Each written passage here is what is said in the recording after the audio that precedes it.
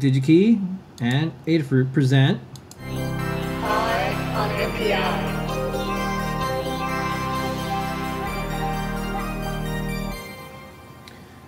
This week's Eye on NPI is an NXP product. Lady Ada, what is the new product Okay. from Digi-Key this one week? is definitely keeping an eye on the eye and NPI. Really? It is the new. Is it a bag of eyes? It's a bag of eyes. Yay! It's the NXP SLN-VIZNAS-IOT. Hopefully I'm saying that correctly. It's a edge machine learning face recognition hardware that runs, again, completely on the edge. It runs on a microcontroller. It uses the NXP RT106X series, which if you're like, hey, that sounds familiar, it's because it's also used in the TNC4. It's a very similar chip. It's the same hardware, but this one is licensed to use, I guess, this machine learning build that does machine learning for face recognition. It does a nice, fast job of it. It's very effective and precise. And it does not require a full Linux build. It doesn't require the internet.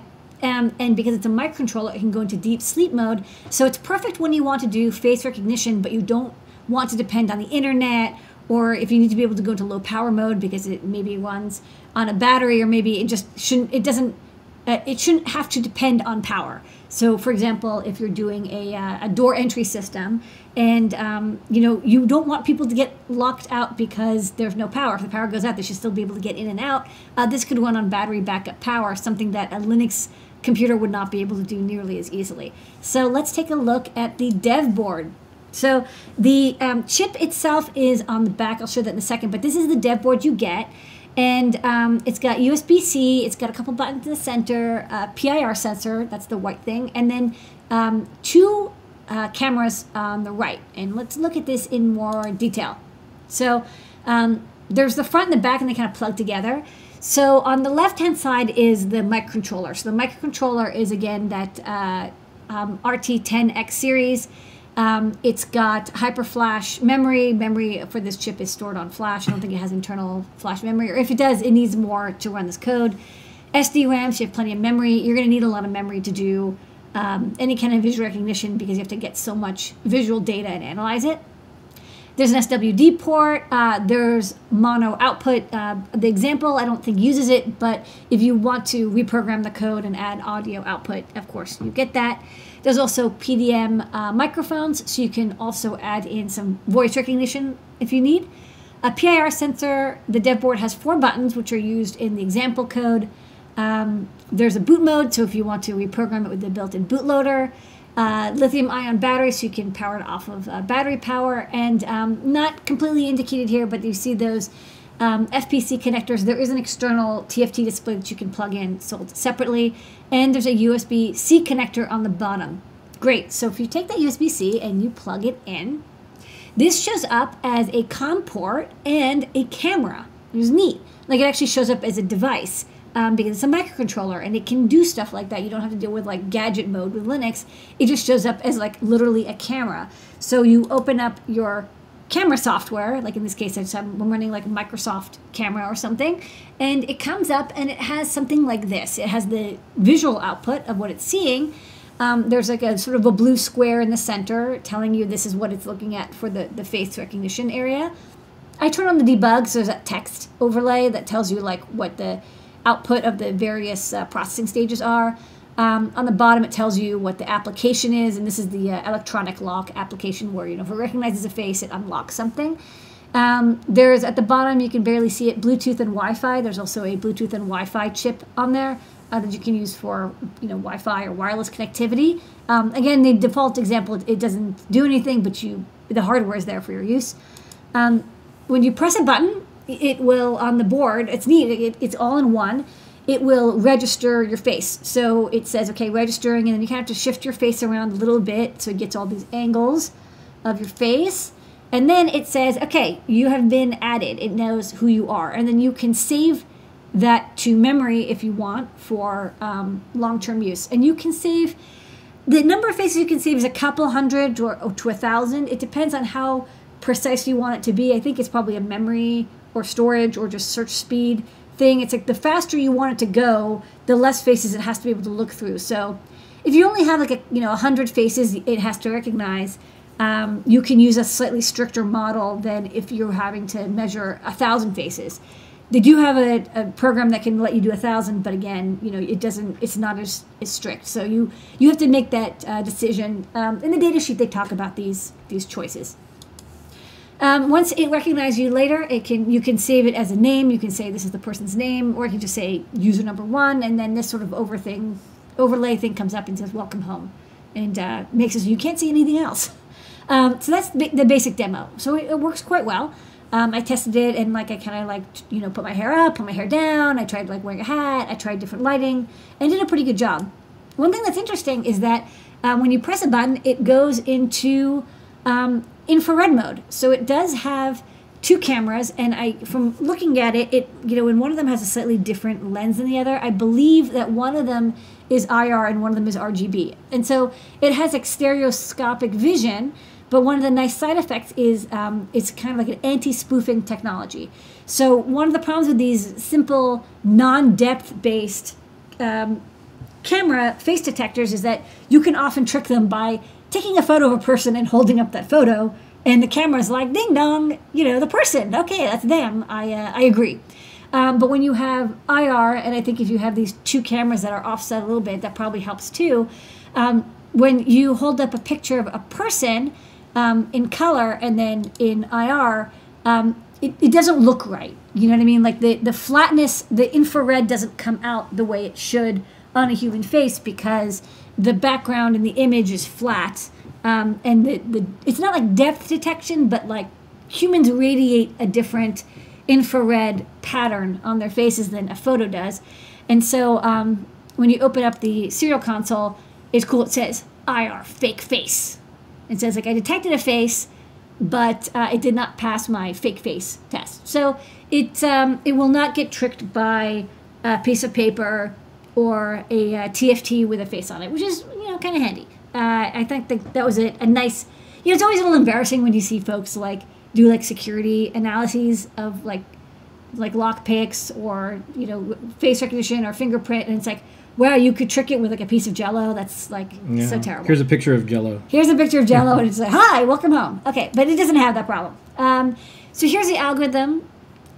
So it can use deep sleep mode, which I thought was really useful. One of the nice things about microcontrollers is, Linux is more powerful. Of course, there's face recognition software and OpenCV and all that good stuff, but suddenly you're running something that's going to draw about an amp. You need, a lot of complex software to run it.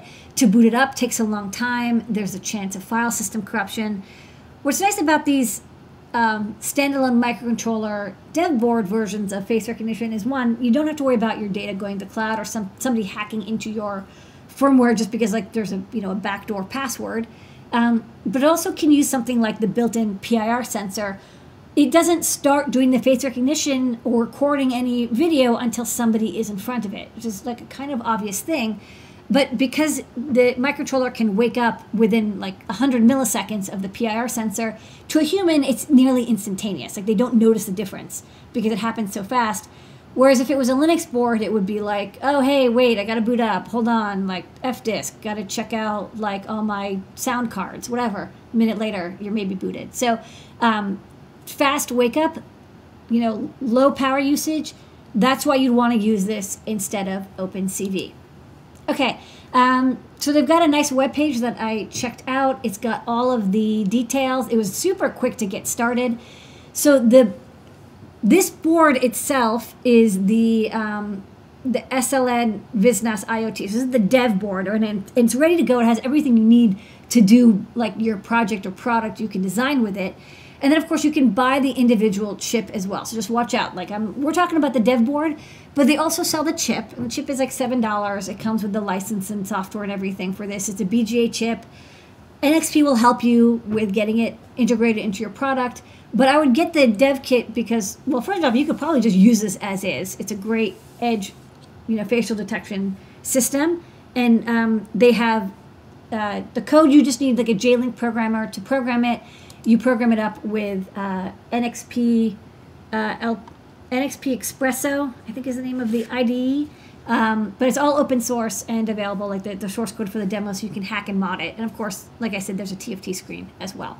Okay. Available on Digi-Key's site. Pick it up. For the folks who want to know the link, you can go to digikey.com/short/475V94, or you could probably just search for what?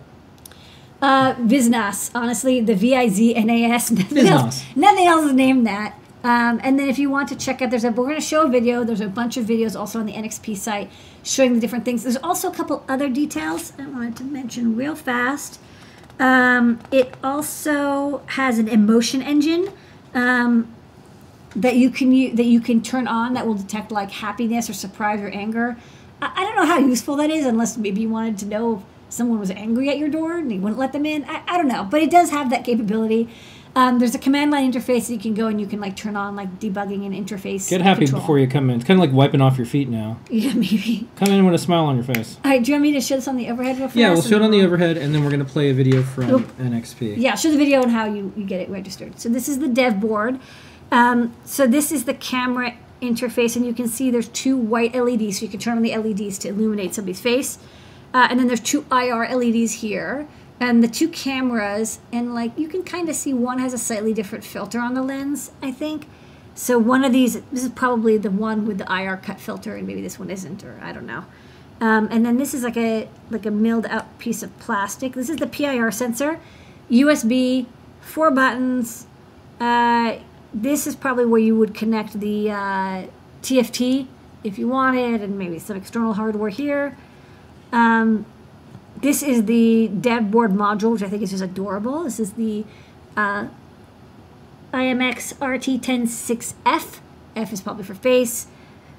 WinBond flash, or yeah, ISSI RAM. This is the BLE and Wi-Fi chipset, probably SDIO, and then it goes to this like antenna, which is on the back here, so you can do Bluetooth or Wi-Fi control. And then this plugs in. I didn't unplug it because I didn't want to break it, but yeah, they got all the passives on the back. Big power supply inductors, maybe a PMIC and some other just management chips, more power supply stuff. And then yeah, this is the microcontroller board and Wi-Fi. So this is like kind of cute and nice. Plugs into the user interface board, and then this is the camera board, which is really stuck in there, but it looks like this. So this is what you got here. I like this dual camera. It's kind of a cool little thing I've never seen before, but there you go. So these three pieces, and they plug into this milled resin package. Okay, so let's watch this video showing the process of registering and identifying names. Hi, I'm Cooper Carnahan, a solutions integrator here at NXP, and today I'm going to be showing you how to get up and running with your SLN-VIZNAS-IOT kit. When you first receive your kit, you'll find three things inside: a quick start guide, a USB-C cable, and most importantly, your SLN-VIZNAS-IOT kit. To begin, take the included USB-A to USB-C cable and plug the USB-A end into your computer's USB port and the USB-C end into the USB-C port on your kit. The USB port on your kit provides power to the board, drag and drop flashing via MSD, and virtual serial port capabilities. With the cable plugged in, a green LED will light up to indicate the kit is receiving power. Once the application is running, your computer will automatically discover the kit as both a COM device and USB webcam, and your computer may make a sound indicating it has detected a new USB device. Next, open the camera app if using Windows, or Cheese if using Ubuntu, to view the camera output coming from the kit. If you have multiple cameras attached to your computer, you may have to switch to the SLN-VIZNAS-IOT camera to see anything coming from the kit. Right off the bat, you'll notice the built-in GUI provides some convenient on-screen information, including a bounding box to help users properly align and center their faces while registering, the on-off status of both the Wi-Fi and BLE capabilities of the kit, and the total number of users registered in the kit's local face database. Press the Switch for Push button on the front of the kit to begin registering a new face. An on-screen message at the top of the screen will be displayed to indicate that registration is taking place. Simply hold your face in front of the camera, making sure to center your face within the provided guidelines. Upon successful registration, a message will be displayed indicating a new user has been added to the kit's local face database, and the number of registered users will be increased by 1. If registration fails, simply press the registration button again to retry. Once registered, your face will prompt a welcome home message whenever your face is recognized. Registered faces will continue to be recognized until the kit is powered off or the face is manually removed, although saving faces permanently can be done using the CLI or by enabling low power mode. Both of these features will be discussed in more depth in later videos. This concludes our look at powering on and registering a face with the SLN-VIZNAS-IOT kit. Check out the next video in our series to learn how to test out the liveness detection and anti-spoofing features of the kit. Okay, watch all the videos because there's more videos when you show you the first one. This week's Eye on NPI. Check it out on Digi-Key. That's right. Eye on NPI.